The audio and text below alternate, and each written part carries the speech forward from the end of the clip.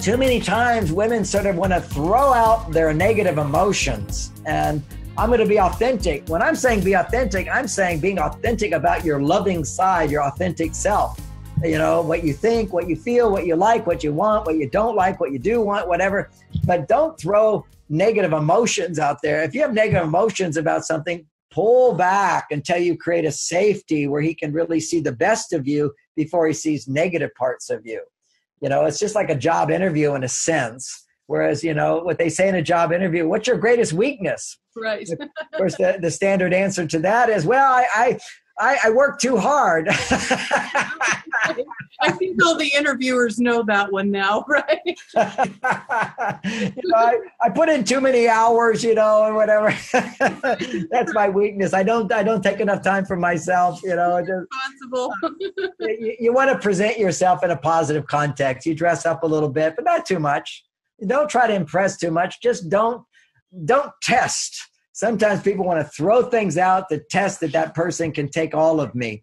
Other people want to hide parts of themselves to win the love. And where I am is right in the middle. It's the gray zone, black or white. Right in the middle is authenticity. It's sharing who you are, but appropriately at the different stages of a relationship.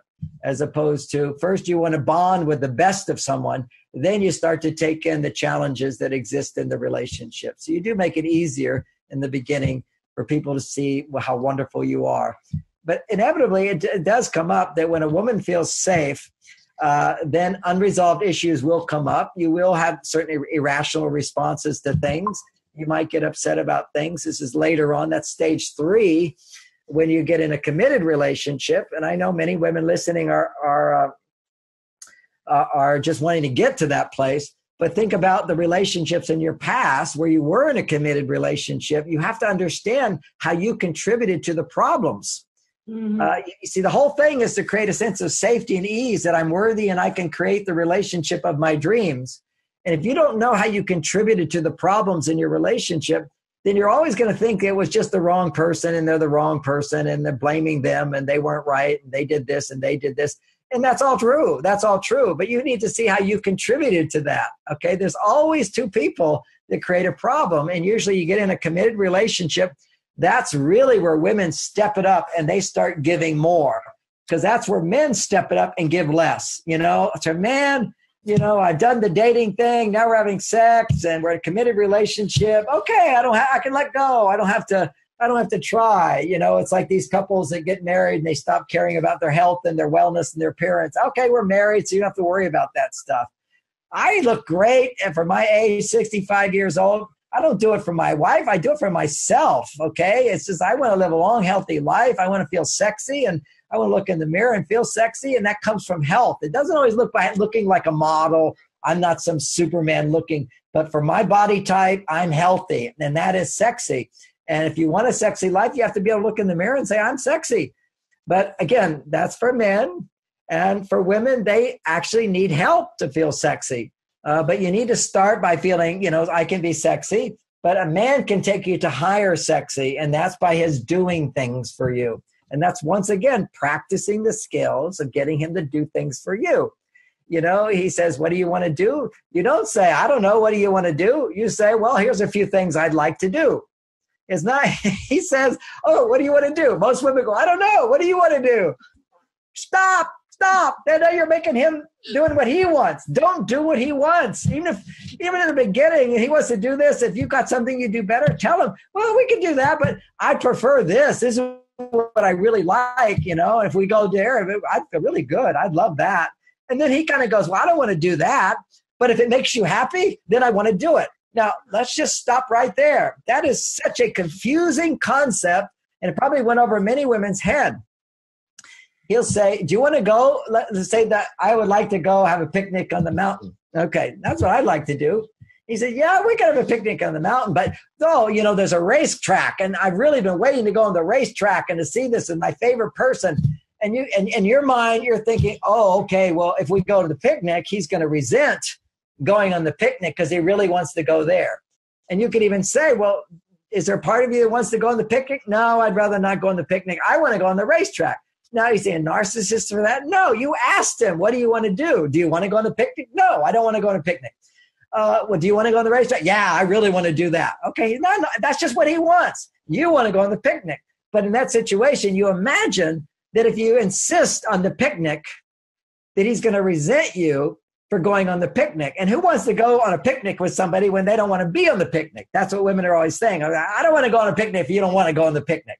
Right. I want to do what you want to do. No, you want him to want what you want. But men don't always want what you want. So how do you get what you want? Here's the secret. Understand men. This is such a breakthrough. I say to my wife, I don't want to go on the picnic, but if it's what you want and it makes you happy, then I want to go on the picnic. Now, that doesn't make sense to women. How could I suddenly change what I want? Because I don't want to go on the picnic. But if I know taking you on a picnic is going to make you happy, what I want more than the racetrack is to make you happy. Therefore, if taking you on the picnic makes you happy, I now want to take you to the picnic, and I will enjoy the picnic as much as you enjoy it because it's making you happy. And that's not a facility that women have. Okay? It's like woman says, okay, I'll go to the racetrack for you. And if it makes you happy, I'll do that. And you can do that for a little while. And then you're going to start resenting him and saying, we only do what you want to do. We only do what you want to do. Well, men are fine doing what you want to do if it makes you happy. If it doesn't make you happy, then he's not going to be happy for sure. But part of masculinity, part of testosterone is all about success. It's not about what do I get. It's not about me. It's about me being successful doing something for you. And that's what wins a man's heart. He bonds with you. The more he can do things to make you feel happy. And that means even giving up what he wants. He gives up what I want to do. I'm going to do what you want to do, which makes you appreciate him more. I mean, don't you appreciate somebody more if they really wanted to do something, but they love you so much, they're going to do what you want? That's real love. See, it's like I'm making you more important than me right now. But then the balance to that in a man's life is not what it is for a woman. See, a woman goes, I'll do something for you. It's not for me, but now you have to do something for me. And that's reciprocity. That's how women's hormones are associated. For a man, it's I'm going to do something for you, not for me. If it's successful, I am so happy and fulfilled. I'll do it again and again. And I'm also going to take time to do things for myself. I've earned the right to have my own things I want to do. So that's how I go work for my family. I come home and I do what I want to do for me. And then I also do what I want for my wife and my children. It's all this balance of work, giving to my wife and children, and giving to me. And that balance has to be there for men and that has to be there for women. And that's what Lauren teaches women is how to balance the we time with the me time. Single women are all doing me time. Then they get in a relationship. They go into we time and they give up me time. And now you become needy and clingy and too attached and dissatisfied. And whenever, ever you're dissatisfied, a big part of that is you're too needy. That's what we started out with, is demanding more than what's available to you. A happy, fulfilled person is not ever demanding more than what they have. And at the same time, they want more. Now, that's a paradox for women. Yeah. It's hard to understand. But we have to just say it again, which is, I'm happy with what I have, and I want more.